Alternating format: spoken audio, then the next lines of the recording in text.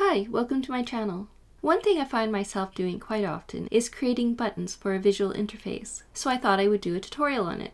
Before I get started, I would like to thank the creator of the YouTube channel, Tech with Tim. I watched his video, How to Create a Button in Pygame, and ended up using a couple of his functions. Anyway, he's got a great channel and I've left a link to his video in the description below. I've also put all my code up on GitHub.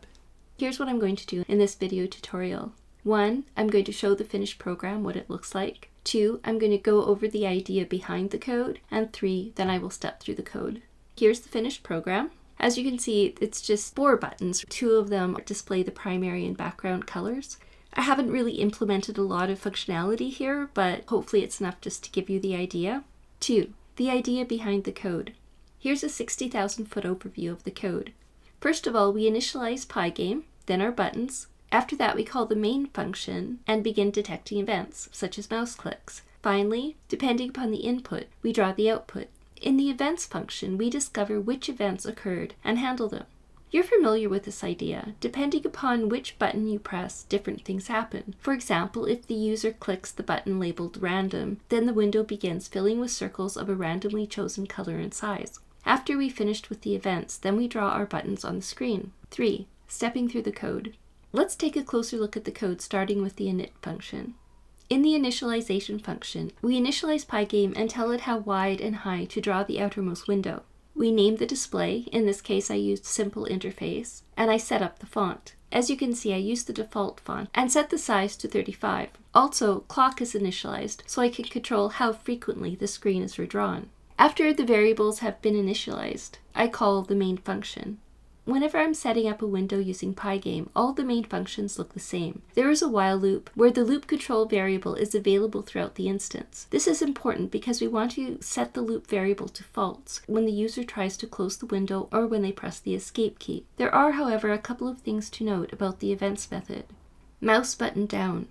For each button in our list of buttons, we check to see if the mouse is over that button. If so, the button has been clicked and we need to carry out the associated task. So, since the main window is technically a button, but we don't want it to show the mouse click animation, we exclude it.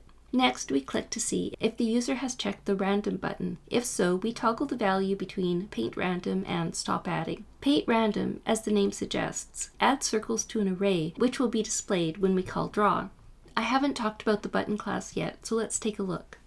As you can see, the initialization method, the constructor, is simple. Everything here is self-explanatory. We have the isOver function, again thanks to Tim. His code is very straightforward. Now let's look at draw. One thing I really like about Tim's code here is the option to draw an outline around the buttons. As you see, I'm using it, but it is simple to remove. Another thing I like about this draw function, it looks to see if a button has a label. If it doesn't, that's fine, execution moves on. But if the text has been provided, then that text is rendered. It's an elegant bit of code. Okay, almost done. Let's talk about how I draw the random circles. To add a circle, I generate a range of values that represent the position of the circle, the size of the circle, and the color of the circle. Notice that the circle is not drawn when these attributes are generated. Instead, its attributes are appended to a list of circles. Then, in the draw method of outer window, we just draw the elements of the list. If we don't want anything to be drawn, then we click the clear button and call a function that will assign an empty list to the list of circles. Thanks again to Tim for posting his code. Thanks for watching. Let me know what kind of videos you would like to see. I've been thinking of doing something on genetic algorithms, or perhaps I could step through something more basic like a flashcard program. I'd be really interested in what you would find most useful. In any case, if you've gotten something from this video, please help the channel grow by liking and subscribing. I'll see you in the next video. Till then, good coding!